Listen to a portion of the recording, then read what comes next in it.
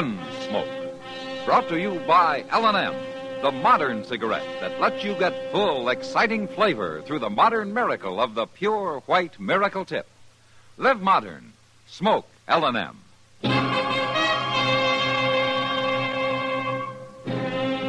Around Dodge City and in the territory on West, there's just one way to handle the killers and the spoilers, and that's with a U.S. Marshal and the smell of gun smoke.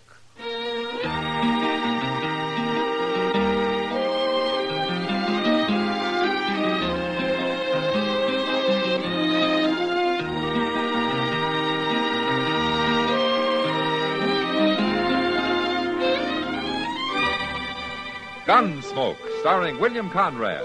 The transcribed story of the violence that moved west with young America. And the story of a man who moved with it. I'm that man. Matt Dillon, United States Marshal. The first man they look for and the last they want to meet. It's a chancy job, and it makes a man watchful. And a little lonely.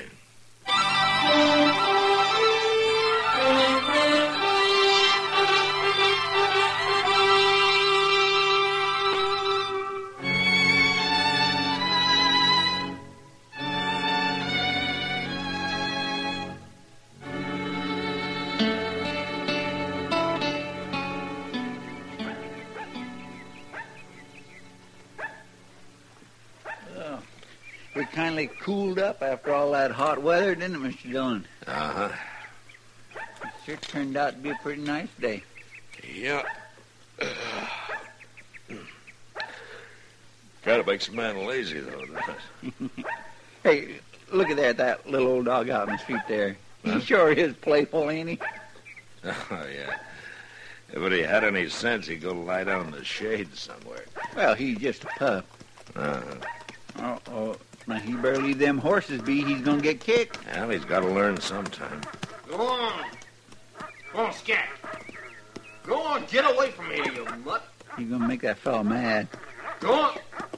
Oh, I'll fix you. Hey. Why, he shot him. Well, what a mean, miserable thing to do. That little old pup wasn't hurting nothing. No, he sure wasn't.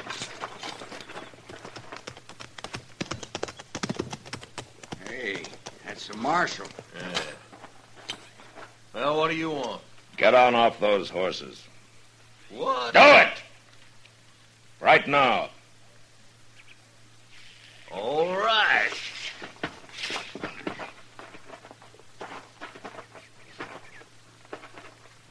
Now, what's your trouble, Marshal? I'll take your gun, mister. No, you won't. I'm not even going to argue with you. Then I'll make a move. Here, Chester, hold it. Yes, sir. All right, I'll take yours, too. Sure, Marshal. I ain't gonna try nothing. Hold up now. What's this all about, anyway? What's your name, mister? Walt Gorman. Mm-hmm. And what's yours? Hakes. Jod Hakes. All right. I don't allow shooting in Dodge. Well, ain't no reason to take our guns. I ought to bend them across your heads. Come on, Chester. Hey, wait a minute. When do we get them guns back? Tomorrow noon when you leave town. But we ain't figuring on leaving. Oh, never mind him, Hicks. He can't run us out. By golly, you are too, Mr. Dillon. I will, Chester. Look at that poor little dog. I wonder whose 'tis. I don't know.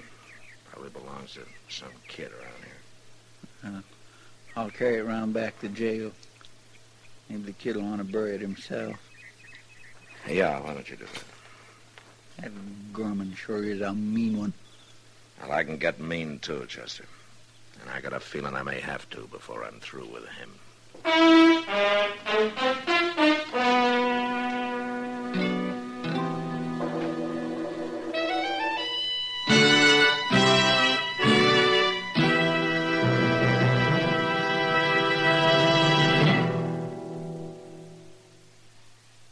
Why don't you live modern? Live modern. Live modern. Only with L&M can you enjoy the full, exciting flavor of today's finest tobaccos through the modern miracle of the L&M Miracle Tip. Through the pure white Miracle Tip, L&M tastes richer, smokes cleaner, draws easier. No other cigarette, plain or filter, gives you all the flavor you want. The rich, exciting flavor you get only from L&M. So light up, free up, let your taste come alive. Live modern. Smoke L&M. Make today your big red letter day and start to live the modern way. Live, live, live modern. Get L&M today.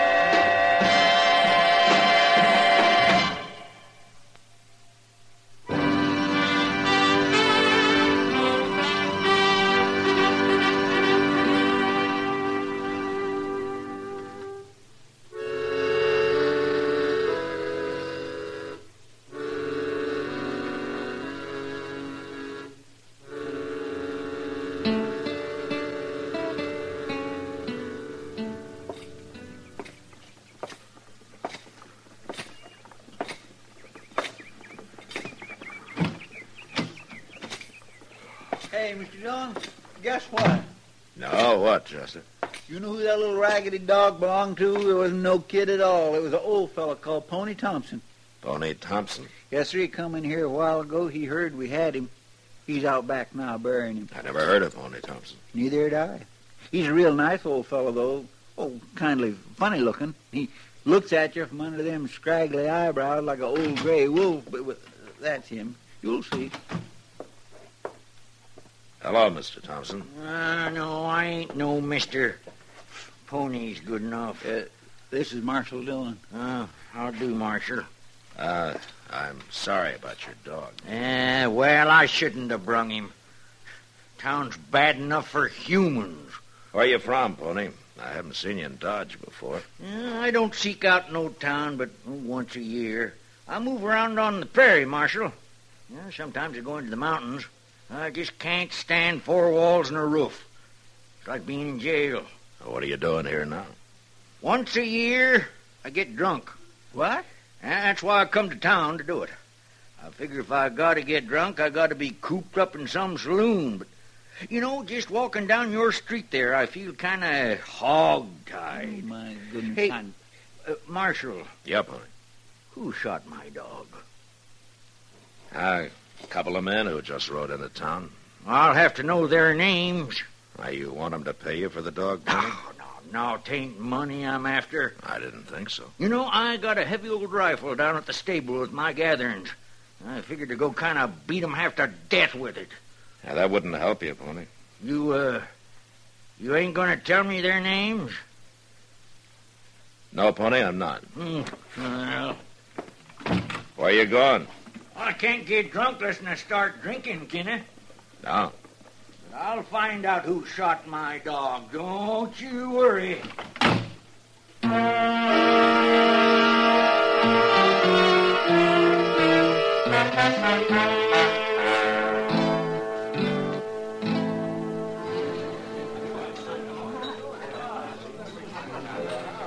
Your friend Pony Thompson's doing pretty well at the bar over there, Matt.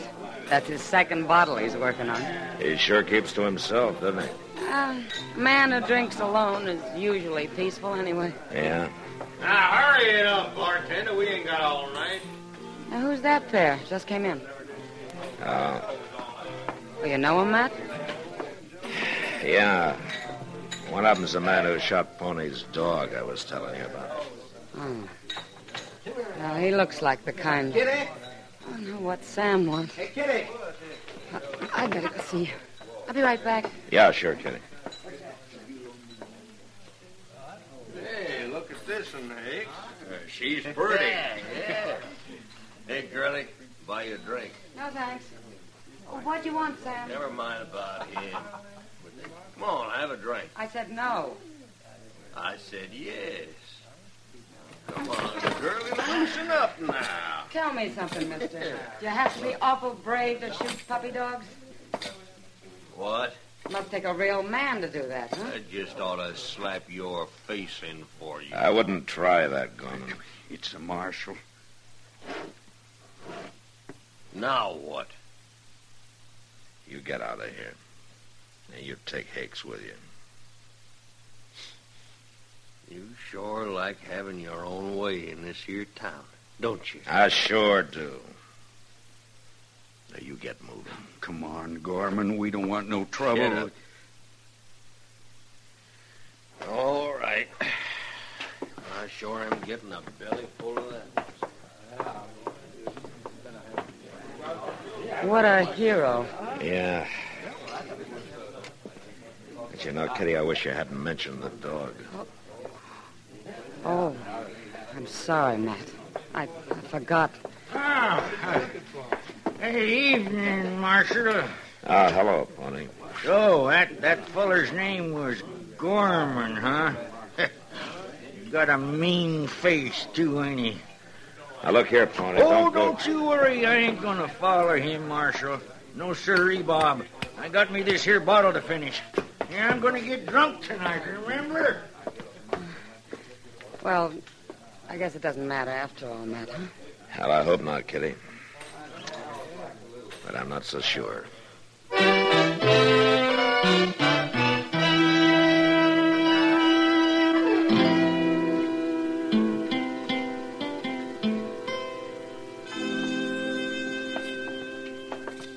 Oh, my. Side meat, fried potatoes, Harmony grits and sorghum, and a cup of lye. Matt, that was a mighty poor breakfast, if I do say so. Well, then I'm glad I didn't treat you to it, Oh, Doc. look who's in it. If you ever treated me to breakfast, I'd be so dumbfounded I couldn't complain. Dillon! Mr. Dillon! What? Oh, it's Chester. At the stable door there. You too, Doc. Hurry up! Me? What's he got, a sick horse in there? Now, he's got something, Doc. He looks pretty worried. Oh, Chester's always worried. If it isn't money, it's women. Ma Strimmick went to the office looking for you. Now, what's the trouble, Chester? There's been a killing. What? That fellow Walt Gorman, he got his throat cut in here. Moss found him laying in one of the stalls. Pony Thompson done it. How do you know? Well, he was right in there with him. He still is. We tied him up with a rope. Of course, he was passed out drunk when Moss found him, but he come too fast enough when we sluiced some water on him. How could he kill a man when he was passed out? I don't know, Doc, but he was all spattered with blood, and the knife was laying there right there by his hand. There he is. Oh, Marshal, make him turn me loose. That's Gorman under the saddle blanket back there. All right, I'll take a look, but I don't know how much good. Oh, please get me loose, Marshal. Please, I just can't stand this. All right, on time, Chester. All right, sir. I didn't kill nobody. The knife's in that board right next to you, Mr. Dillon. Oh. Pony, is this your knife? Yeah, sure, it's mine, but I didn't use it on nobody. It was laying right by his hand. Well, then somebody put it there. Gorman's dead, all right, Matt. 4 or 5 hours. He took a knife in his back and then had his throat cut. There, yeah. Well, I wouldn't do a thing like that, Marshal. I wouldn't have thought so, Pony. It's true. Oh, sure, I found him later after you left the Long Branch, but well, I only swore at him a little for shooting my poor pup. I'm going to have to lock you up, Pony. Oh, no, please, Marshal, don't do that. Please, don't. I got no choice. I tell you, I'll just go crazy. You put me in jail. I told you how I am. Chester, take him down. Huh? Come on, Pony, let's get going. Oh, please don't. Not jail, You please. should have thought about that before you killed Gorman. Now, come on. I'd rather get shot. I'd rather die. You ain't gonna die. Now walk along.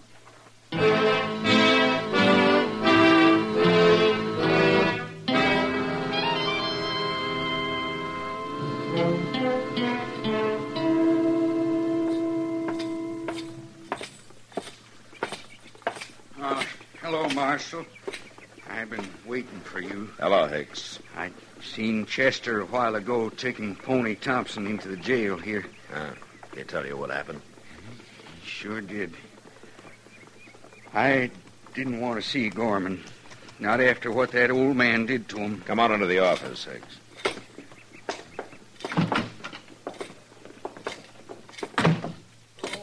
Mr. Dillon.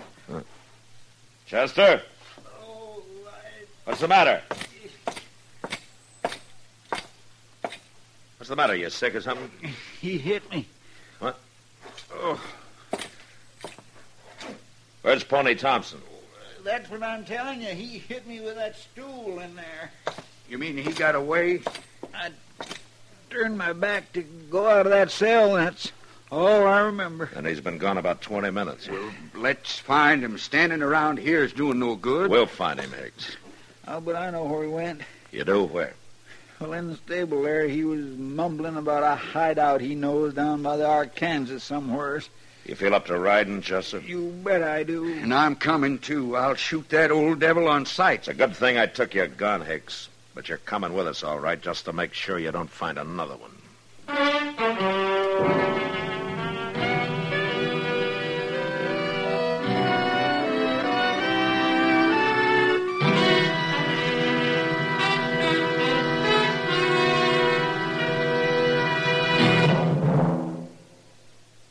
Why don't you live modern? Live modern. Live modern. Change to L&M. Yes, have an L&M. Enjoy a really modern cigarette. A cigarette that gives you all the full, exciting flavor of today's finest tobaccos. No other cigarette, plain or filter, gives you the flavor you get through the modern miracle of the L&M Miracle Tip. Through the pure white Miracle Tip, L&M tastes richer, smokes cleaner, draws easier.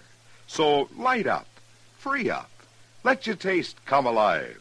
Live modern, smoke L&M. Make today your big red letter day and start to live the modern way. Live modern. Get L&M today.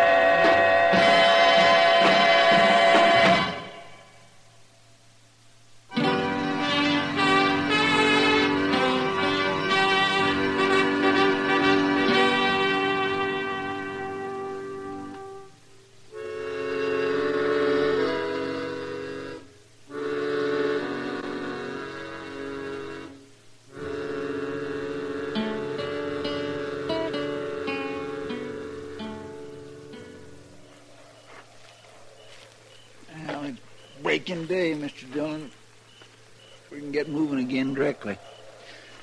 He could be 30 miles from here by now. Well, you can't track a man in the dark, Hakes. We done the best we could. Blackest night I ever seen. Marshal, I want you to give me a gun today. You're awful anxious to shoot him down, aren't you, Higgs? It's to keep him from shooting me. He's probably armed by now. Oh, sure he is. There's lots of guns laying along the banks of the Arkansas. I'm cold. I'm going to walk around a little and stretch my legs. Don't you get lost, Sonny. Oh, why don't you try keeping quiet? Your voice itches my ears. Hicks, tell me something. How long were you and Gorman partners? About a year. Why? I just wondered. You going to let me have a gun today? I wouldn't trust you with a buggy. Now, you got no cause to say that. I want Pony Thompson alive. He'd be no good to me dead. What do you mean? Well, I didn't get a chance to talk to him, for one thing. Hey, Mr. Dillon, Yeah, what? there's a little old cave right up here. Go crawl in it. Maybe it'll fall on you. He sure bothers me. You kind of bother him. I ain't done nothing to him. Mr. Dillon, come here, quick. What? Yeah, what is it, Chester? There's a man in this cave. Ah.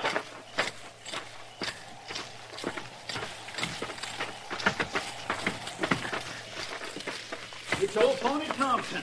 Well, drag him out. I did. He's dead, Mr. Dillon. Huh? He's dead. Yes, sir. Make a torch out of some of those dry weeds, Chester. I can't see much here. Yes, sir. What is it, Marshal? Somebody kill him? I don't know, Higgs. Just stay out of the way. Doggone it, you treat me like I was dirt. I've had enough of that. Come on, Chester, hurry up. Yes, sir, I got it. Here, let me get lit. I don't feel blood anywhere. Here. Ain't gonna burn long, though. Hold it near his head. I don't see nothing. No, wait a minute. Hold it closer. Huh? Down here. There ain't a mark on him. Yes, there is. See those two little punctures on his neck there? Yes, sir. All right, Chester. Well, I guess Pony meant what he said about not liking jail. What do you mean? We've been sitting right down there in front of his cave for about 8 hours now. He could have hollered for help, but he didn't. Help for what? There was a rattlesnake in that cave.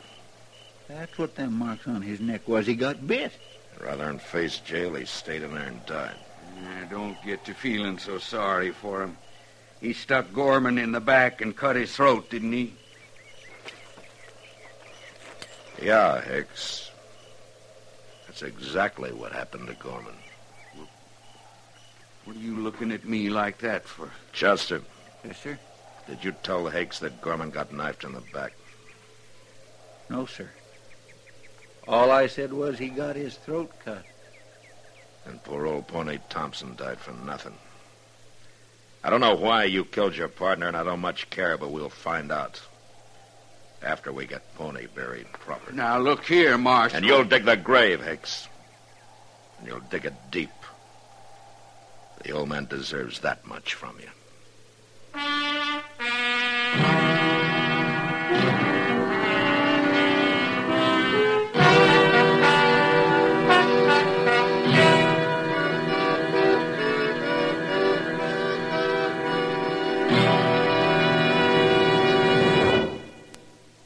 In a moment, our star, William Conrad. In a recent study, a noted traffic expert estimates that inadequate highways and resultant traffic jams cost the American economy billions of dollars every year, and suggests that the cost of modernizing our roads would quickly be regained in time saved. Discussing motor accidents, this same expert suggests that legislation may be needed to curb the speed of our powerful automobiles before they ever leave the factories. This is a controversial question on which the experts disagree. But all traffic experts agree on one thing. Common sense cannot be legislated into the automobile driver. He has to learn it by himself. Anger, bravado, and the spirit of competition often are expressed on the highway by excessive speeding, disregard of traffic signs and signals, and other risky maneuvers. Psychologists sum it up by saying that careless drivers are emotionally immature. Put more bluntly, it means that careless driving is kid stuff. This has been a CBS Radio public service announcement. You know, when a High Plains woman was looking for a husband, cowhands used to laugh and say, she's throwing a wide loop. Well, next week a woman catches her man right enough, but with a .50 caliber rifle. And that was the West. Gunsmoke. Produced and directed by Norman McDonald, stars William Conrad as Matt Dillon, U.S. Marshal. Our story was specially written for Gunsmoke by John Meston, with music composed and conducted by Rex Corey. Sound patterns by Tom Hanley and Bill James. Featured in the cast were Joseph Kearns, Vic Perrin, and Lawrence Dobkin. Harley Bear is Chester, Howard McNear is Doc, and Georgia Ellis is Kitty. Join us again next week for another specially transcribed story on Gunsmoke.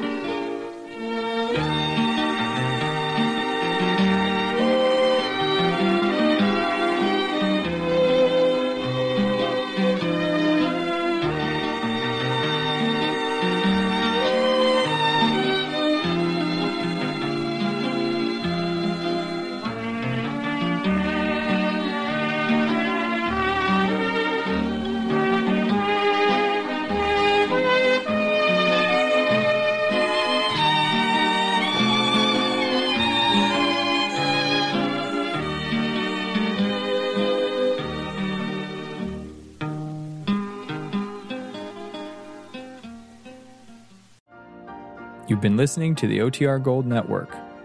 Find more classic radio at otrgold.com.